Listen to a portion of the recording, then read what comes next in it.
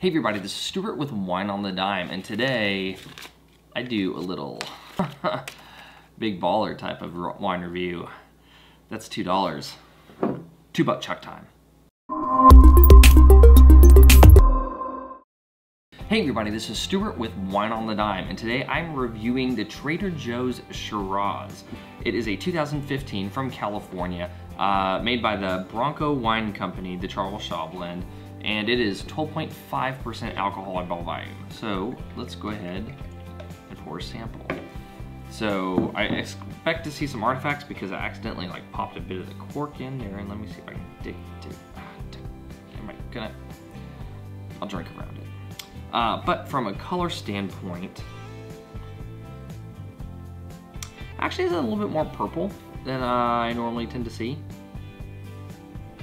That's not bad. I mean, it just means it's a younger wine, which by 2015 it really hasn't had much time to mature. Especially if it was just bottle fermented, you would expect to kind of have coloration start changing more of the 3 to 5 year mark.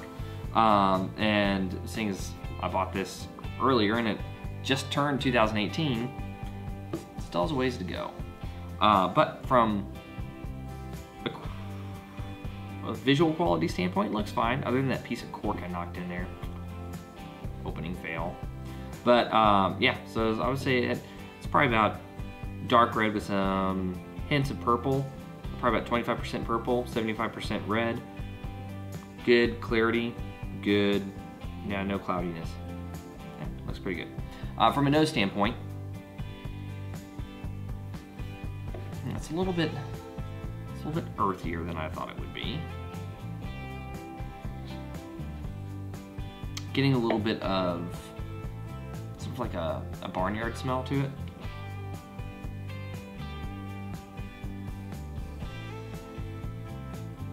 I'm gonna say it's like raspberry and blackberry as the main notes here. Yeah, I mean, but it's sort of like a pungent note to it. It's very interesting. I would not have expected to get that, to be quite honest. Not from this. But from a taste, let's see what it does.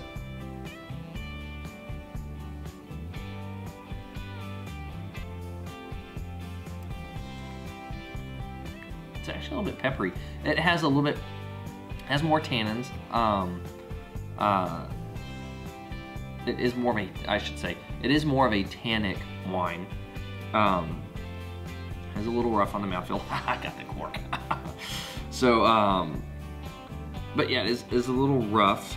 It could use a little bit more time, kind of aerating. Decanting would probably take a good chunk of that away.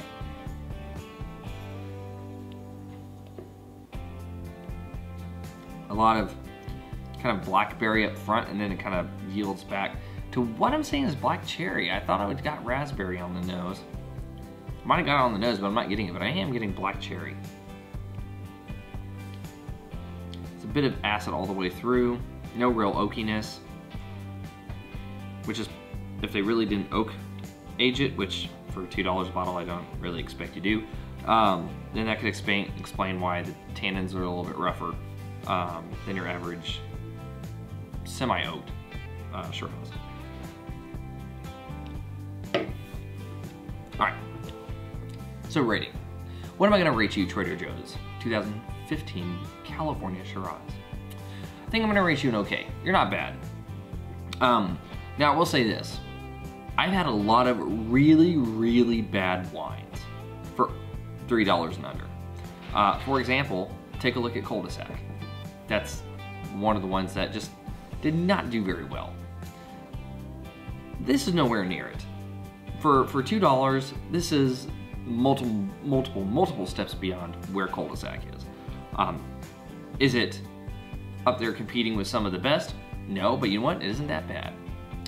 Anyway, this has been Stuart with Wine on the Dime. If you like today's video, please like, subscribe, and comment. Have you had the Trader Joe's Shiraz? I'd be interested to know if you have. Leave a comment below, and I will see you guys again soon with another episode from Wine on the Dime. In the meantime, it's $2 and it's okay. That's a win.